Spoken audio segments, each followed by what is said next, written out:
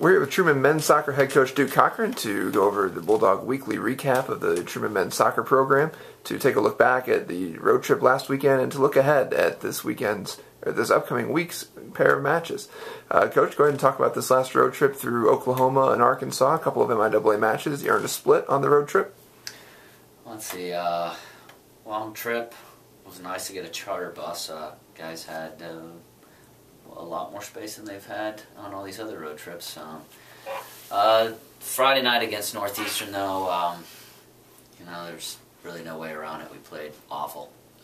Guys didn't show up, and that's, from everyone from the bench to the field, they weren't up for it. And Northeastern's a very good team that was looking to make a statement, and they made a big statement against our guys. And really, probably the best thing that happened was guys like Felix Bruner and John Lee, two true freshmen, got some experience, and they played, okay for a first-year player, and got their feet wet, and that's pretty much the best thing that happened out of that game. All right, and then after Northeastern, you take the trip over to Searcy, Arkansas to play Harding, an affiliate MIAA member. Talk about that match. Well, for our guys, it was about how we respond after playing just dreadfully. And a lot of the guys got called out, and the resilience of the team showed to be very strong, because Harding was 2-2 in region. We were 2-1-1, and no matter what, we want to do well in conference. We want to be in the hunt for the conference tournament. So the guys started off very slow. It was really kind of some of the stuff that was still going on from the Friday match had trickled over in the first minute, and just some poor defending and giving a ball away early. They were on the board in the first minute. But from there, kind of shocked the guys, and we made a couple changes, but the guys responded well, and we were all over them from there on. In the first half, we had some chances, just couldn't put it away.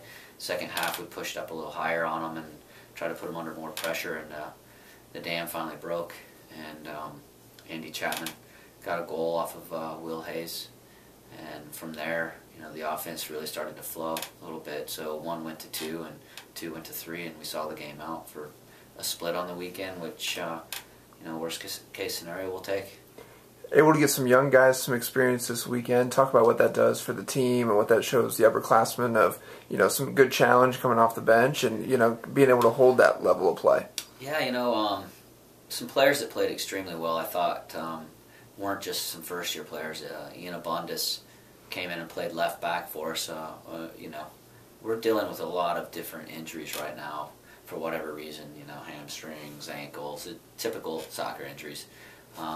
So the depth has had to show, and some of the depth is in young players, and it's never easy for, say, the third-year players, but when everything else is pretty much equal and things aren't really changing for some of these older players, you got to start looking for some of that fresh blood, get out there on the field and let them have a chance to show. And Felix Bruner, he had the game winner against Harding, which that's a huge thing for a young player. And credit to John Lee, when he came in against Northeastern, he didn't put a foot wrong. He did some really good things, but I think the message is sent that there's some good competition for spaces, and that we may be young, but we're deep. All right, take a little step out of MIAA play this week to take on a longtime rival in Rockhurst here at home on Wednesday, before traveling to Iowa Wesleyan on Saturday afternoon. What are you looking for out of the guys this week as you get a little break from MIAA play, but the competition level definitely still high? Just to pick up where we left off down in Harding. I think the guys from down there were playing extremely well as we left the field. And, we're back home finally. We've been on the road for 8 of our 9 games.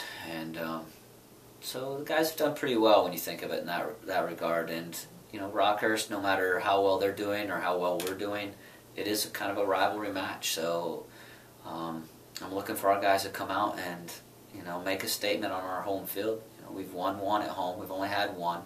Competition wasn't quite the Rockhurst level, but we really want to start to test ourselves and see if we can't beat teams that are ahead of us, teams that maybe have a better record, or that we're not at the same level as far as the record goes. We're trying to make a statement to show that we are a contender, and if we're going to be one, we have to start playing well against these kind of teams.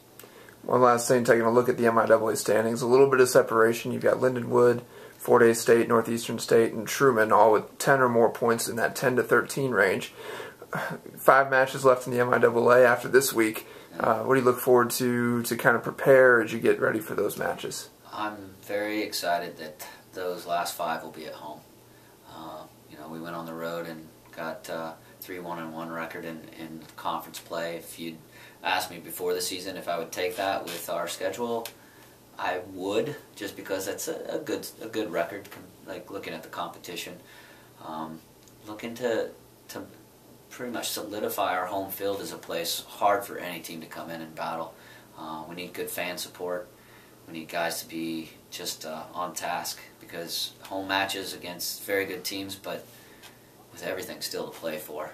And right now we need to give Lindenwood their first loss. We need some things to happen, but to control our own destiny, we need to play well at home and get results. All right, the Bulldogs will host Rockhurst on Wednesday afternoon at 4 o'clock, following the Truman women's match against Quincy at 2, before hitting the road to take on Iowa Wesleyan this Saturday at 2. Coach, thanks a lot. Thank you.